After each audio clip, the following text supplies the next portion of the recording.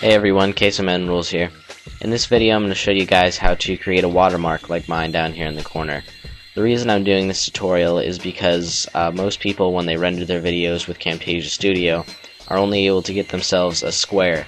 But there are ways, as you can see, because I am rendering this in Camtasia Studio, that you can get any size watermark that you want. So in this tutorial I'm going to show you guys how you can change some settings to be able to allow yourself to get any size watermark, as well as how to create a watermark that will work with this format.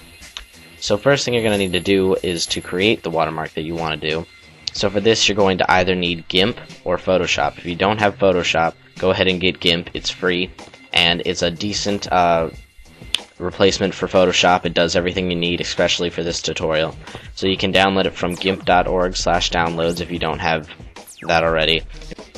So after you've downloaded it and installed it, you can open it up, and this is the interface that you get right here. So what you're going to want to do is File and New. If you're in Photoshop, it's a fairly simple process, pretty much the same to this, and you probably already know how to do this if you've taken the time to get Photoshop.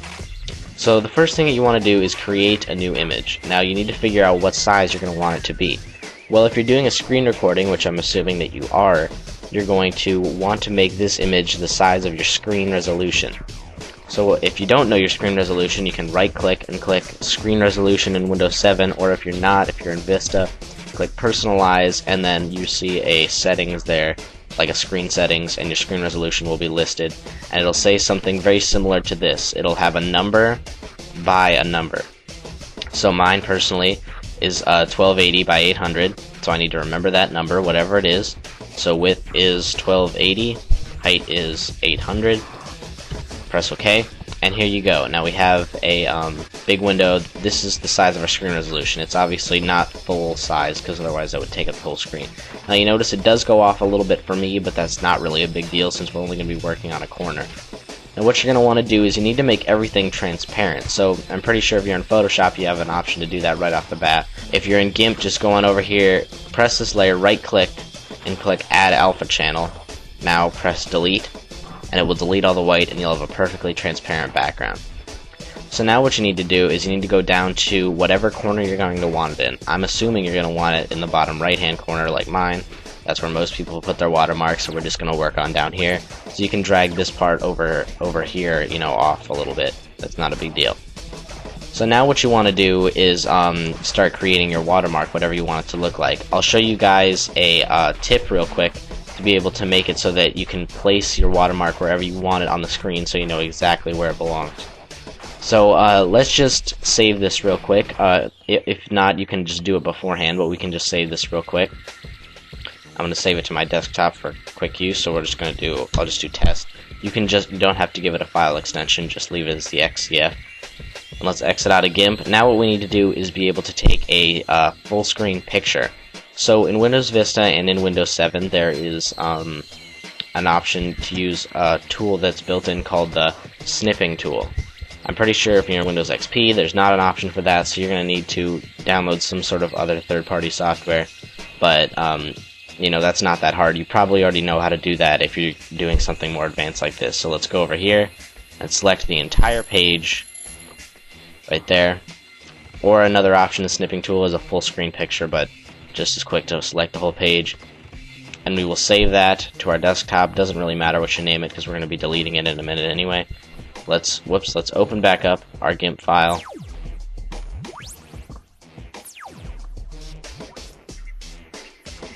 Right here. Now let's go to File, Open as Layers, and select that capture off of the desktop. So now we have this right here. So it fills up the entire screen, you'll notice.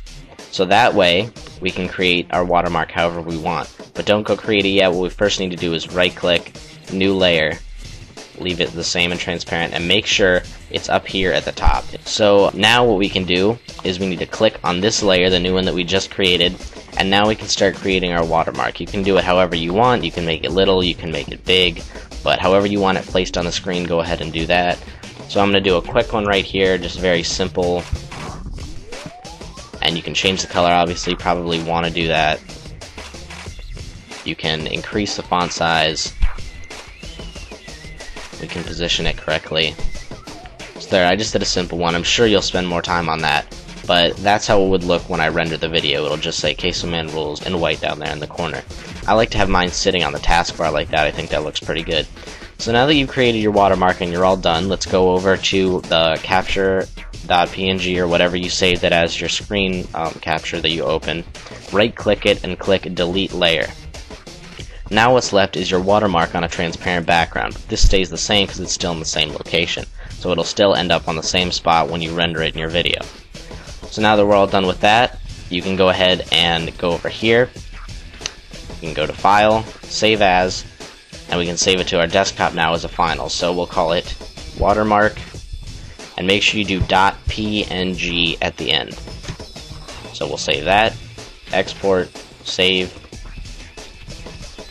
and it's done. So now we can go over here and exit out of GIMP, and we're all done right there with that. So now we have this picture right here. We have a pretty big picture with just our little watermark down in the corner. You really can't see anything on there because that's the way it is with the Windows image viewer, but anyway.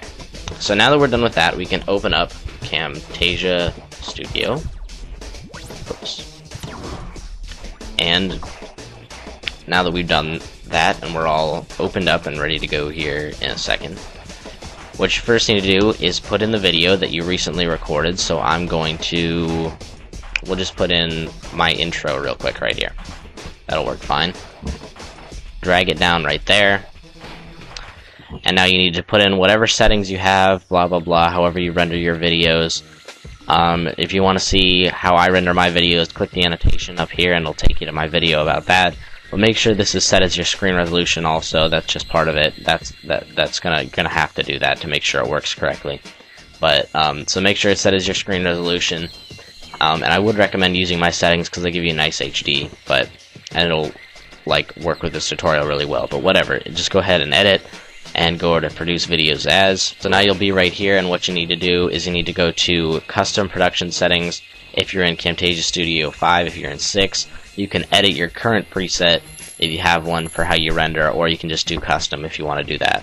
So I'm just going to do custom here, and we'll go through. I render it as a WMV, make sure it's my screen resolution, which it is. We'll uncheck that. Alright, now this is the important part. You'll get to right here. If include watermark isn't checked, go ahead and check it. And right now you need to go to options. Now you'll get right here, you need to browse for the watermark that you want to use. So my personal one's right there, but we're going to use the one that we just did. Watermark.png. That's the one that we just did right there. So now what we need to do is we need to go down here, and you'll see image scaling. We need to make sure that that's at 100%. That'll make it so that the image is scaled 100% up against the background of your video. That makes it so it's not going to end up really tiny in the corner, so make sure it's like that.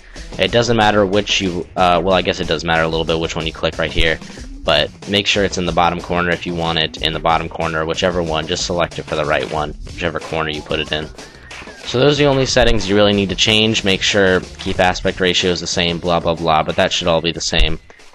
So now you're done, click OK, and you've got it right here. Don't worry about the way that looks because that's just the way it's going to be.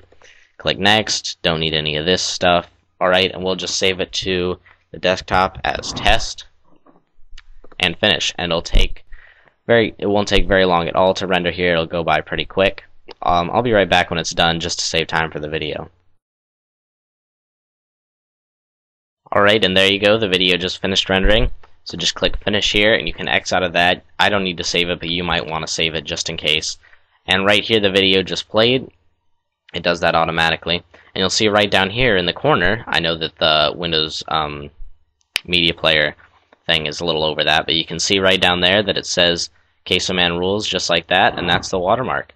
And I have to say that I think it looks pretty good, even as basic as that, but you know, I like to make it more fancy, include information, because now you can put in text, you can put in bigger images, whatever you want. It's quite a useful tool, and it makes it so people can't steal your videos. You can get free advertising, you know, by putting in your website, and it's all pretty easy like that. So thank you for watching this tutorial on how I create my watermark down here. I hope you find it useful and can apply it to your videos as well. So thanks for watching, guys, and I'll see you in the next tutorial.